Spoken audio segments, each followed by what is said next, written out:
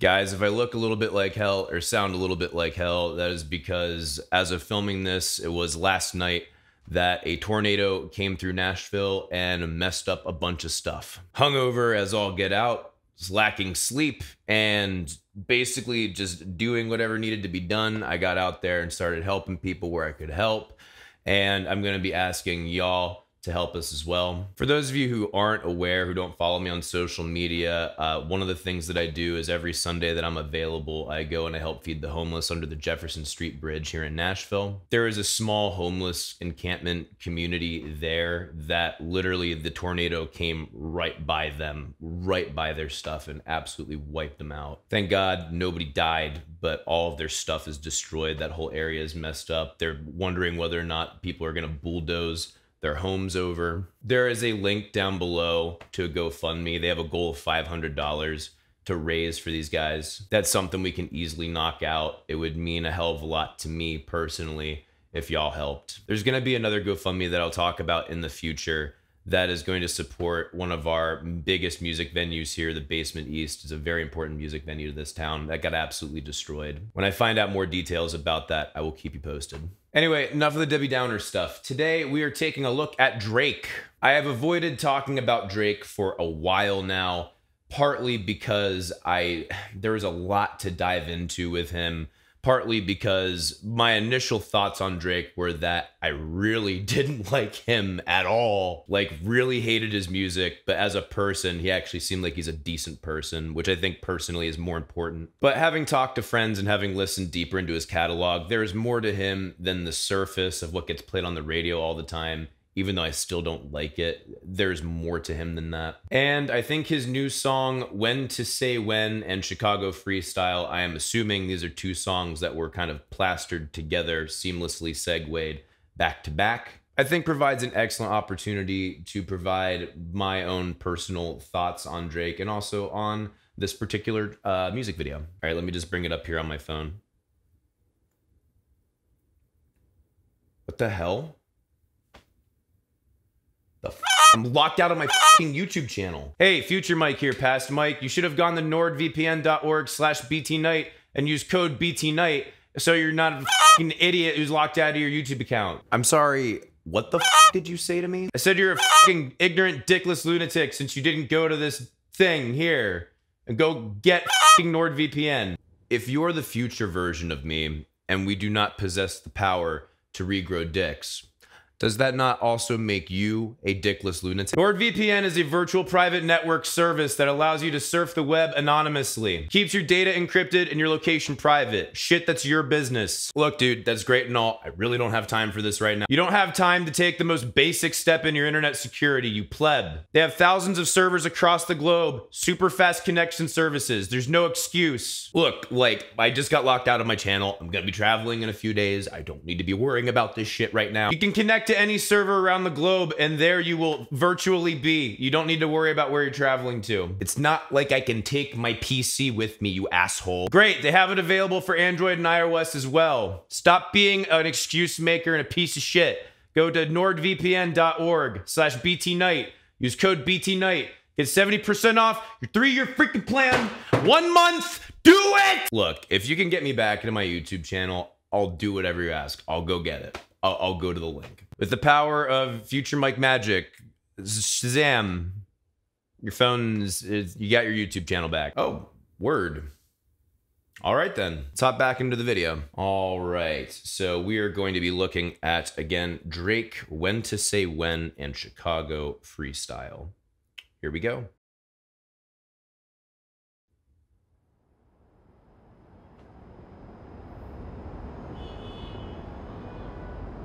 You lighting a cigarette indoors? Or is that a pipe? Yeah. Okay. We're gonna need to talk about his voice in a second here. I said I respect him. No problem. Okay. Now, one of the gripes is... I'm assuming you said you'd say you'd respect her, but even still... next to impossible to tell. I'm trying to look at the lyrics here and I don't even see it anywhere. Maybe I'm missing it. I don't know. Point being is he mumbles all the time, and I hate that shit. I got all these blessings just to give it to others anyway. That's a nice sentiment. I like that. 500 mil and I fall back in the 6. Finally give you niggas the space you need to exist. Michael. All right, let's look at the lyrics there really quick to verify what he's talking about. Ah, okay. He said the soft A version of the N-word. I thought he was saying naked. Still not 100% sure if I know what he's talking about, but I'm assuming he's going through the list of all of the good things he does. Register the business in my brother's name. 3,500 in a pocket that should cover things. Certified lover man, trapping out the motherland. Always move right, so my watch is on the other hand. Sandra Graham, no one love you like your mother can. I watch Michael Rubin win $1 million off a couple hands. I decide what to see next, like it's on demand. Okay, so a couple of things here. Lyrically, I'm definitely not blown away, though these are not awful, they're not bad. As is kind of the thing with a lot of trap, which this isn't full-on trap, though it has, I think, certain elements of it. There's a little bit more than usual self-aggrandizing, but definitely not as bad as other people. And I think part of it too is he's talking about all the good things that he does kind of as a conflict with some of the inner problems that he has, whether that's dealing with people who are just with him because of his fame, or maybe some, I think in the next part here, we talk about some of his inner demons. At first, it kind of threw me off on the last couple of lines there when he started rapping faster than the track. He was like pushing the beat quite a bit, but honestly, I think it's a kind of cool artistic decision. It kind of gives a natural free flow to it, even though it's not that free flowing, if that makes any sense. It's definitely locked into how he wanted to do it. But I actually think it makes a cool effect for the song. It kind of gives it a little bit of raw dynamic. That's not something you see a lot of in most mainstream rap. As far as the beat, I don't really love it, but I definitely don't hate it, especially as much as a lot of Drake's previous beats. Drake's previous beats were so just like amorphous, and I just really got annoyed by them, partly because you would hear them all the time everywhere. Like maybe a few times it'd be like, oh, this is pretty cool, it's pretty dark, but just like everyone was just beaten off to it so hard. For anyone who says like, yeah, it's just basic, mundane, same shit you hear on the radio all the time beat, it's like, yeah, but you have to also keep in mind that Drake is kind of the one who set that trend in the first place. He actually broke ground. One of the things that I cannot freaking suffer is his voice. This isn't the worst version of his voice. He definitely has multiple different styles he goes between on certain songs. When he did a song with Lil Wayne, it took me a few minutes to find out who the hell Lil Wayne was when they were rapping. I was like, what the hell? I cannot stand Lil Wayne's voice, and he sounded a lot like Lil Wayne. I just fucking hate it. So nasally and whiny, and just honestly, I don't care as much for lazy type flow. Drake has a very relaxed flow, which I think serves him well. I think he does that very well. I just don't like it. Maybe if he had like a deeper voice when he did it, I would enjoy it more. There's probably something to that. From what I can hear, the production seems good, but I mean, pretty basic ass standard stuff on the beat. At least I'm not annoyed by the beat, and I do appreciate the female vocals in the background. All right, we're about to get into the Chicago freestyle portion of the track. Meet me by the beam. Too early, maybe later, you could show me things. When I heard this the first time, I love that line. Will I see you at the show tonight? Will I see you at the show tonight? So what I'm assuming, I don't think that's the natural voice of whoever is singing that. I don't even know who's singing that. I think what probably happened, I'm assuming, I'm taking a guess here, they pitched the original vocal down like either probably a few semitones, and then they auto-tuned it. You can hear that sharp auto-tuning happening when he goes between notes, which, like, as someone who's worked with tuning vocals before, that's the type of sound you try to avoid. I think he's trying to use it artistically, which, like, okay, but like from my personal perspective, it bugs the fuck out of me. That's the shit you try to draw out with a like the pencil tool. Me, I go through underground garages, presidential suite on deposit, elevator up to the room, shower up and then we hit the club. Touchdown, gotta see what's up. Has a little bit awkward transition there. My life problem is I meet a girl tonight, then I go and treat her too nice. Galleria credit card swipes. I don't even know if she a wife, but I do know one thing though. Women, they come, they go. Saturday through Sunday, Monday. Let's talk about Monday that through really quick. I don't know why he started quoting Eminem's Superman there. It's not that it's a bad line, it's a great line. It's just like, I don't know, that felt lazy to me. Maybe I don't understand the culture of it, but yeah, it just felt like lazy, shoehorned in writing. All right, so based upon what I'm picking up from the lyrics, this is what I initially thought, but I wanted to double check. He basically is a conflicted man. You know, he's done all of this music that has influenced a lot of people. He's changed the game. He has arguably enriched people's lives with his art and helped them cope with whatever they need to cope with.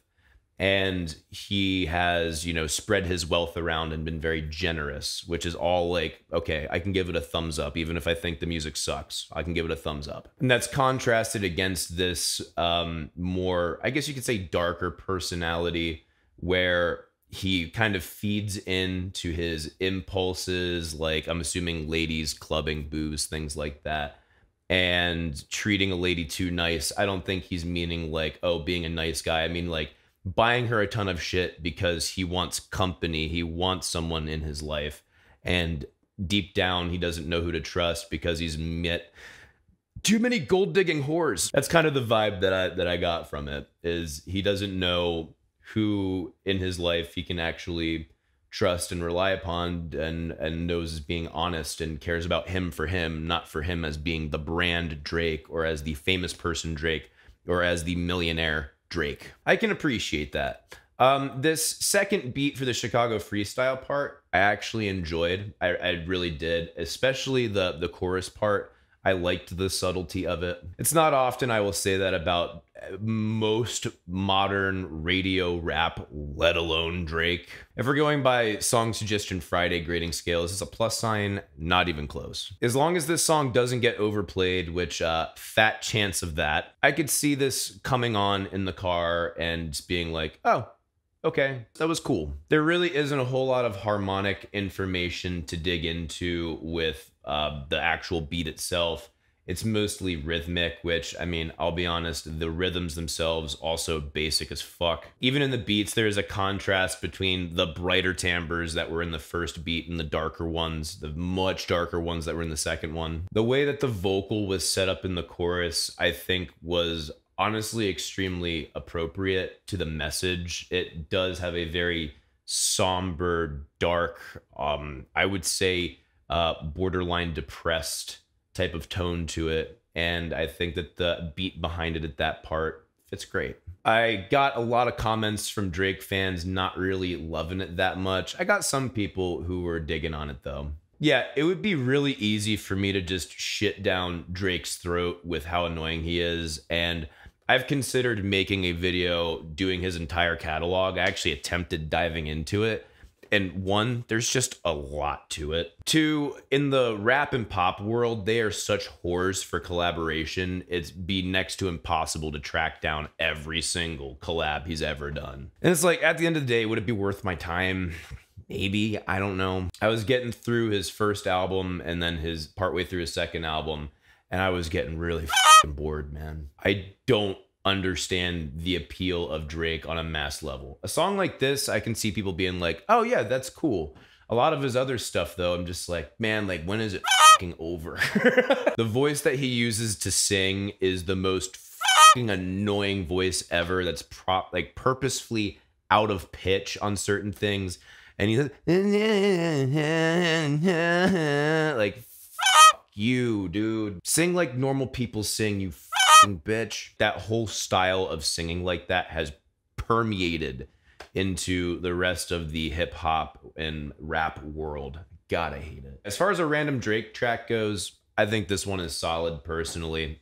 There's not a whole lot I would say is like wrong with it, except for the fact that, I don't know, maybe it's a little bit like lifting himself up on a pedestal a little bit too much in certain parts. I think that that's more excusable with the contrast of the second half of the song, though. I mean, he doesn't detail a whole lot of faults in there, just like certain specific ones maybe. If you said to me, it comes across as a rich dude whining about how rich he is and how awful his life is, I think that might be a bit of going too hard on him for it. Rich or poor, people are people, and they have experiences that they need to share in order to be healthy mentally upstairs. I don't hate it, like I said, but I don't know. Let me know your thoughts, especially Drake fans. I'd be very interested to hear from Drake fans in the comments below what y'all thought of it. Anyway, that is it for me. If you like this video, if you like what I do in this channel, hit the like button, leave your comment below of your feedback on Drake, subscribe. If you've already watched a couple of videos, you may as well just hit the subscribe button at this point. If you want me to keep making badass videos for you, please support me on Subscribestar, and you can follow me on Instagram, Twitter, and Facebook at Become the Night. Thank you guys so much for watching. See you in the next video. Rock on!